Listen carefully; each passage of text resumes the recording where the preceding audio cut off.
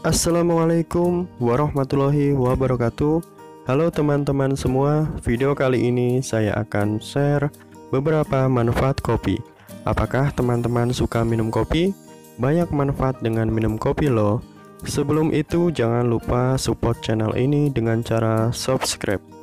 Fakta menariknya, bahwa minum kopi adalah minuman panas yang paling banyak dikonsumsi di seluruh dunia, yaitu dikonsumsi sebanyak 2,25 milyar gelas per hari.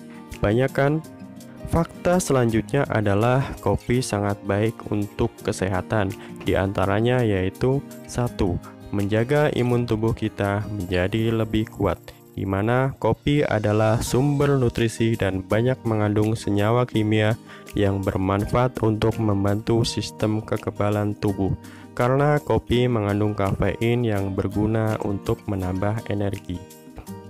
Kopi bisa mencegah kanker dan meningkatkan fungsi hati, jantung, dan sistem pencernaan. Karena itu, cobalah mengkonsumsi kopi yang baru digiling. Jangan terlalu banyak minum kopi instan, karena kopi instan nutrisinya sedikit dan banyak tambahan bahan kimia. Kopi dapat mengurangi sakit kepala karena di dalam kopi itu mengandung kafein, dan saat ini kafein juga dipakai untuk campuran obat-obatan karena memang kafein sebagai obat pereda rasa sakit.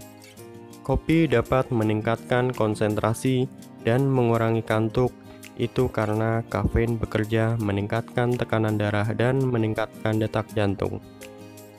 Kopi dapat mengurangi stres karena kopi dapat memunculkan suasana hati yang baik. Bahkan hanya menghirup aroma kopi bisa menenangkan suasana. Kopi meningkatkan daya ingat.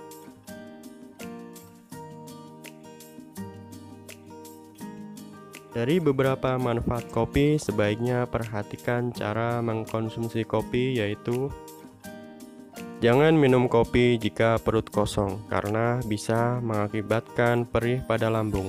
Jadi pastikan teman-teman sudah makan sebelum minum kopi.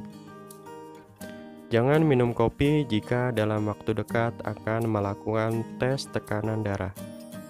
Dan jika mempunyai tekanan darah tinggi, sebaiknya membatasi minum kopi. Demikian beberapa manfaat kopi. Tetap nikmati kopimu karena hidup perlu dinikmati dengan secangkir kopi. Jangan lupa support terus channel ini dengan cara subscribe. Terima kasih.